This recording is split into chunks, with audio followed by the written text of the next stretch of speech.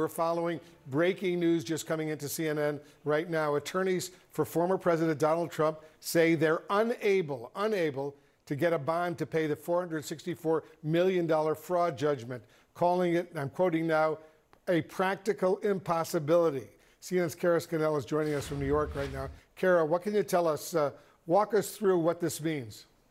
So Trump's lawyers have informed the appeals court today that they are unable to get anybody, an insurance company, an underwriter, to help them post this bond, the $454 million for Trump alone, the rest to cover his sons. And what they say is that they've approached 30 insurance underwriters, some of these big, gigantic companies that you know, and they say that none of them are willing to do it. As you said, they're calling it a practical impossibility. You know, one of the reasons that they say is an issue here is that some of these insurance companies have internal limits that they won't issue a bond for more than $100 million.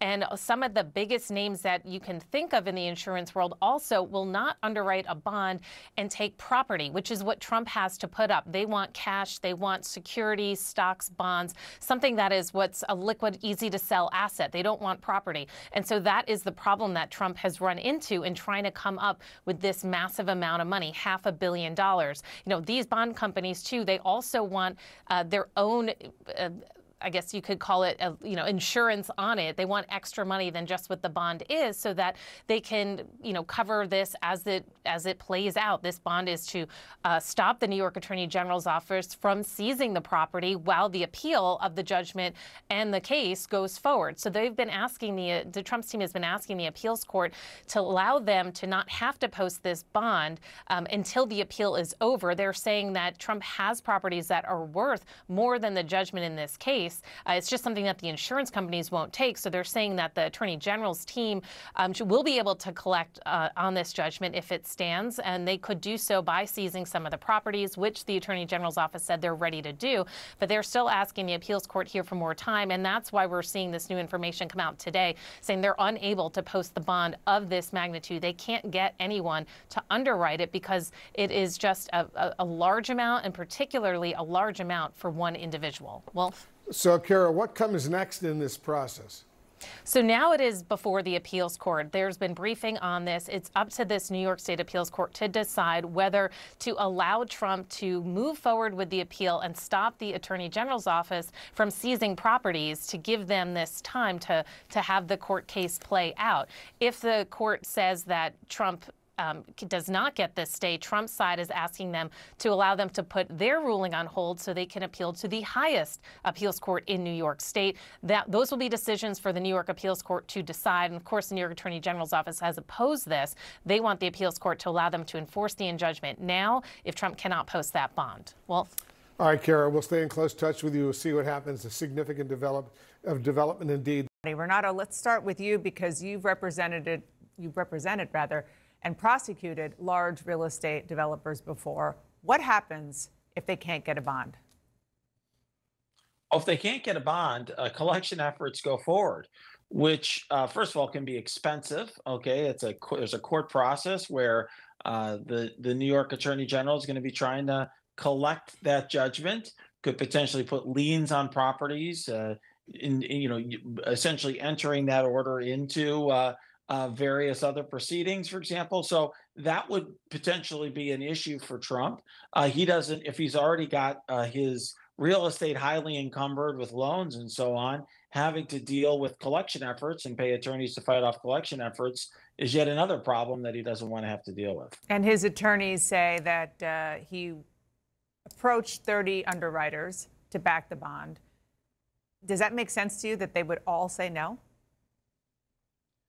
Well, in my experience, real estate developers tend to be very highly illiquid. They tend to be highly leveraged. They tend to have all sorts of loans. They might have a revolving line of credit. They may have various loans and personal guarantees out there. However, what I will say is that this is not a complete surprise to Donald Trump. It's not like the New York Attorney General's case happened over the course of minutes. It happened over the course of years. And Trump could anticipate a potential judgment. And the fact that he hasn't prepared by refinancing and selling properties and so on suggests that he may be less wealthy than he has portrayed himself to be. Oh, on that note, thank you for teeing up Kristen Holmes, who covers the Trump campaign for us. Kristen, you know very well that a big part of Donald Trump's identity is how wealthy he is. And the idea that he can't pay this money, I mean, it wouldn't be out of this world for you or I or most normal people not to pay $500 million and not to have that lying around in our bank account. But it might be different when it comes to how Donald Trump thinks he's perceived. Yeah, and Dana, I just want to start by saying that you should know that there are a lot of Trump allies who watch your show, and they've been texting me with the argument of, one, most billionaires are not liquid. This is not that surprising. The other argument saying this is about the insurance companies, this insane amount, this is their words, not mine, in terms of the bond. These insurance companies can't get that much money, that much collateral. So there is an argument here among Trump world. But as you know, Donald Trump himself has painted himself, his entire image, not just politically, but also before that, his brand on being a billionaire. And that is why this case was so personal for him in the first place, was the idea that everything he had built was essentially on a lie, it was fraudulent, that he wasn't really this rich, that he had inflated those numbers. That's why you saw him so fascinated and so intent on being part of this case, sitting in that courtroom, listening to these various witnesses, because it is to his personal brand. It also goes to his political brand. This idea that I built myself up as a billionaire and I could do that for you too goes away if you can't afford to pay this kind of money. And let me just go back to Renato on this, because you did mention that most real estate developers are not liquid. They can't just write a $500 million check. I think that is probably true for most billionaires, although I don't certainly have that experience to really know firsthand.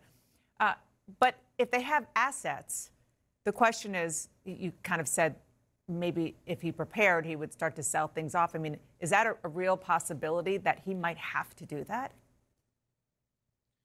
I will just say that in other circumstances, other matters that I've handled, that is what's happened. Essentially, real estate developers refinance properties, sell properties, do what they have to do to get cash. Now, candidly, I've never been in a case where a real estate developer needed hundreds and hundreds and hundreds of millions. It's only been in the tens of millions, but nonetheless, for those real estate developers, it was a very significant ask, right, to come up with that kind of money if you have if your net worth is in the hundreds of millions. And so, but for Donald Trump, nonetheless, he could have anticipated this and sold a property in the midst of the New York Attorney General's proceeding.